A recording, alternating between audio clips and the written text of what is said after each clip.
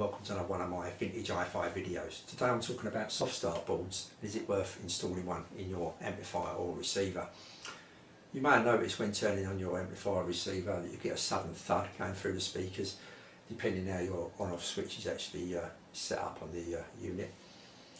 And what typically happens is when you first turn on your amplifier receiver, the transformer draws a lot of current to it built to the electric field builds up inside the core of the transformer. Then the resistance goes up and the current goes down, and this puts a great strain on the transformer itself, and also the diodes and capacitors early on in the circuit can be affected by this as it draws this current. So yeah, really, if you've got an old amplifier and it's going to be hard to find a transformer or some parts for it, you may consider putting one of these in there, because what this will actually do is limit the current going in there and it slowly build it up to full current. When I say slowly, it probably happens only over a second or 2 seconds, but that's enough not to get that sudden surge that could damage your transformer and some other components in the unit. I mean, it does happen, but it's not, not common, but it does happen, especially if you started going on off fast on your amplifier receiver. That could cause some serious damage, so definitely don't do that. It's just a normal on off and that's it. So yeah, you can install, like I say, install these boards. They do external ones. Now these ones here, the internal ones, are about £14, $15, somewhere around there. They do external ones, a plug socket. There's not many of them about, I must admit. I've been looking. They're about £150, $175, somewhere around there. You can get hold of, so it saves you putting this inside your unit where you can just have an adapter that plugs into the wall, then your amplifier receiver plugs into that. So it's going to be a lot easier, more convenient for a lot of people if they're thinking about getting one.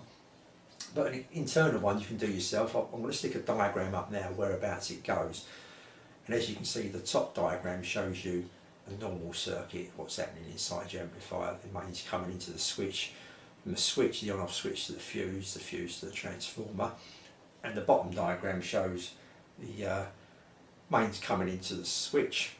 The switch then goes to the soft start board, and the soft start board then goes to the fuse and out to the transformer. So yeah, it's like I say, it's something maybe to think about, something you may not come across or heard about. One problem with these is actually fitting it in, finding a space inside your amplifier receiver to put the board. I've just got an amp here I'm doing a bit of work on at the moment. I'll tell you what, I've done a test yesterday of 10 amp stroke tuners, stroke receivers, a mixture of each. Thought I'll go through them all, give them a listen and see what kind of difference there is between them all. And this one here, it sounded terrible, so something's wrong there somewhere. I'm going to look at the preamp to start off with. It just sounded terrible. I mean, this is Sansui AU2900. I'm not too sure what the write-ups are, but yeah, I'm sure it's nowhere near as bad as this sounded. So it's a little project for me to do, amongst a few other things I'm doing at the same time at the moment. But anyway, it's like I say, it's finding a space to put the board.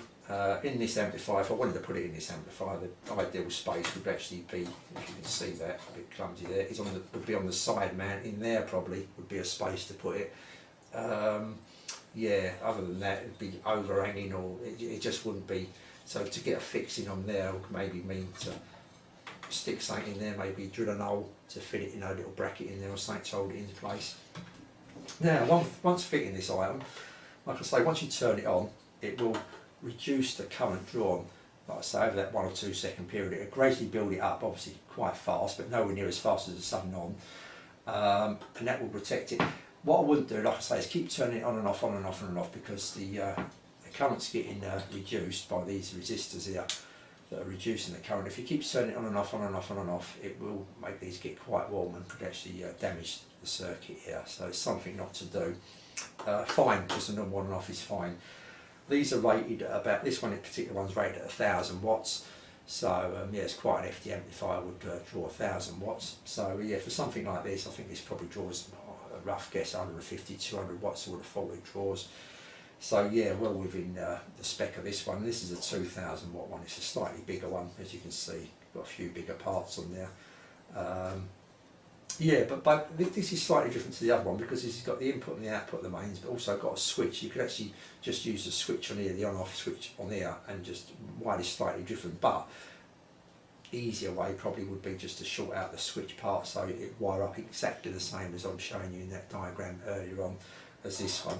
So that's the only slight difference to them. One's a 2000, which is this one, this is a 1000. They're both pretty much the same price. There's both about £14, $15, $16, $17, somewhere around there. So yeah, just maybe an idea, maybe something you've never heard of before, maybe something you may want to look up. Is it worth you doing? If you can do it yourself, or if you get someone to do it, is it worth the bother? Yeah, I'll probably may fit one to one or two of my amplifiers or something I'll think that maybe I'll to get parts for or whatever, as long as there's space inside to do it. If not, obviously I won't bother. But yeah, just something, you know, something you may not have heard of there. I thought I'd bring to your attention there. Is it worth picking up one of these soft start boards and what exactly it does? Okay, yeah, I've got a few more videos in the pipeline coming up. Like I say, I've got that Sensui receiver that I've actually re-vinyl now. I took the old vinyl off and put a new vinyl on, so I'll show you that. It's not going to be much of a video because I didn't actually go through it. I just kind of showed a few pictures of me taking it off and just relaid another vinyl on top, and it didn't come out too bad for a first effort. Next time I do it slightly different, I think. And a few other ideas coming up as well you may not have heard of or seen, or you know, it's been about but not much of it about on the internet that I'll bring to your attention maybe. A great channel to watch is Stereo Review X. Now this bloke's got the ear for it. I've not really got the ear for this music. I mean, I can hear some differences, but I think, you know, a well trained ear this bloke's got. So if you've really got a trained ear, this is the bloke to watch. Definitely some great reviews on some vintage stuff he's got there. Okay, I say thank you for watching, and I'll see you all soon.